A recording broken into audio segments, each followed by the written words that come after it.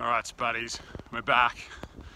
It's Sunday, I think maybe it's day 12. I can't remember the days, but anyway, yesterday I didn't train. I'll tell you why.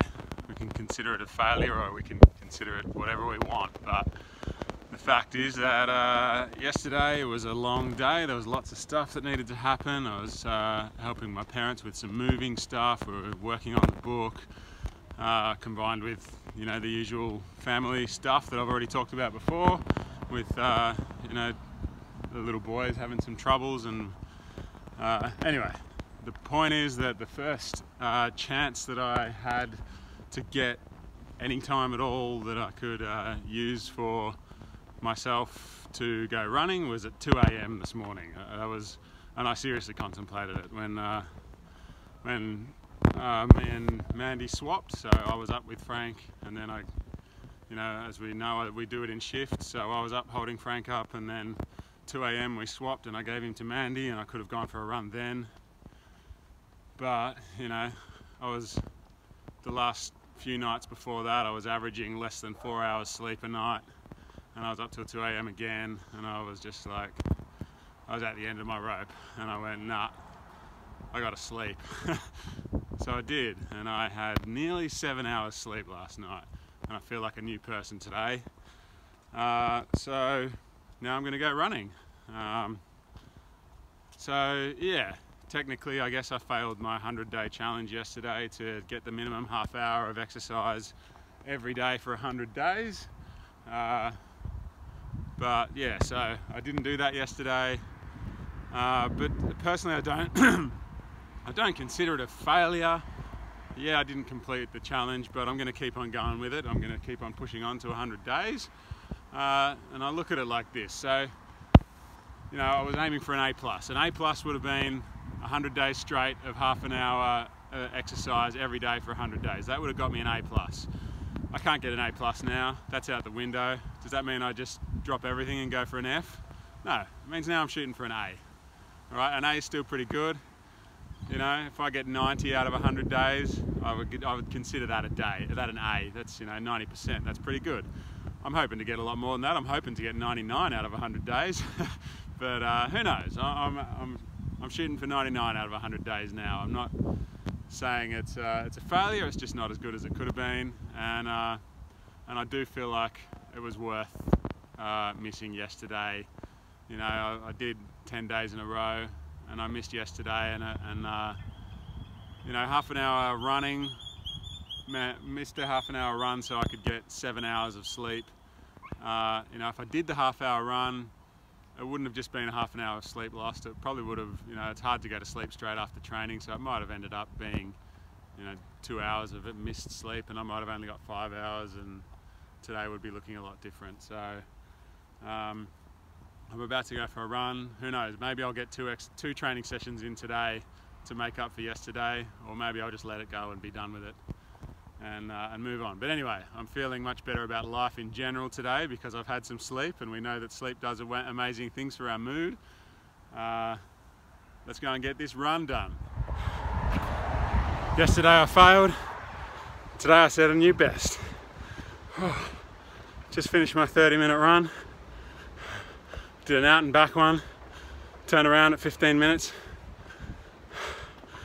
I decided to go 15 minutes with the wind, and then see if I could get back to where I started, going against the wind.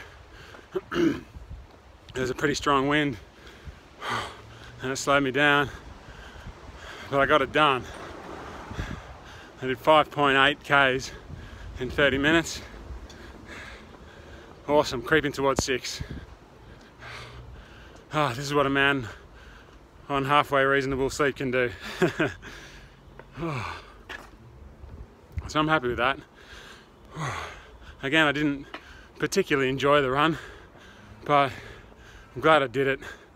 It's good to suffer, even if it is only for half an hour. So it got me thinking about what is failure. And I keep on in this SpudFit Challenge group that I run, where I coach people on healthy eating and eating only potatoes. I'm always telling people that when they, they do well for a period of time and then they eat something they shouldn't and they say they failed, I'm always telling people that it's only a failure if you don't learn from it. And it's only a failure if you let it get you down and you give up.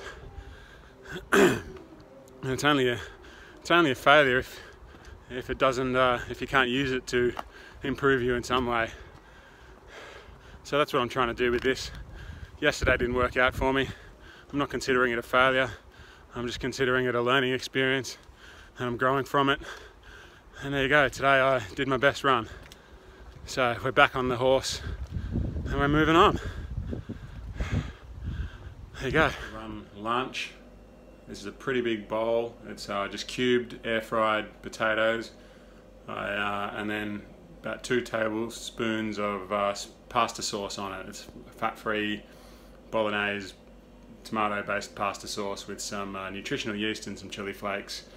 We're talking about 2 tablespoons to like over 1 kilo of potato there, so it's 2.2 pounds of potatoes to 2 tablespoons of sauce. So we're keeping it pretty minimal and delicious. And great running food, great recovery food. Alright, so there you have it. Since that meal you just saw, I have taken Teddy to the football today. Had a dad and son day with Teddy at the footy. We saw the Mighty Demons win, and while I was there I ate probably 1.5 kilos of Hawaiian purple sweet potato. Took it with us to the game, and right now I'm out with Frank. I got home from the footy and I took Frank. I've got him, you can't see him really well in the dark there, but I'm out for a walk with Frank. Got him strapped to my chest, and because basically, for those of you that don't know, the only way he sleeps he's got severe reflux, and the only way that he sleeps is if we hold him upright. And the best way that he sleeps is if I go walking with him on my chest. So I do this for a few hours every night. My record in a day so far is 10 hours of walking with Frank on my chest. Lucky I can work on my phone while I'm walking. But yeah, anyway, today was a good day.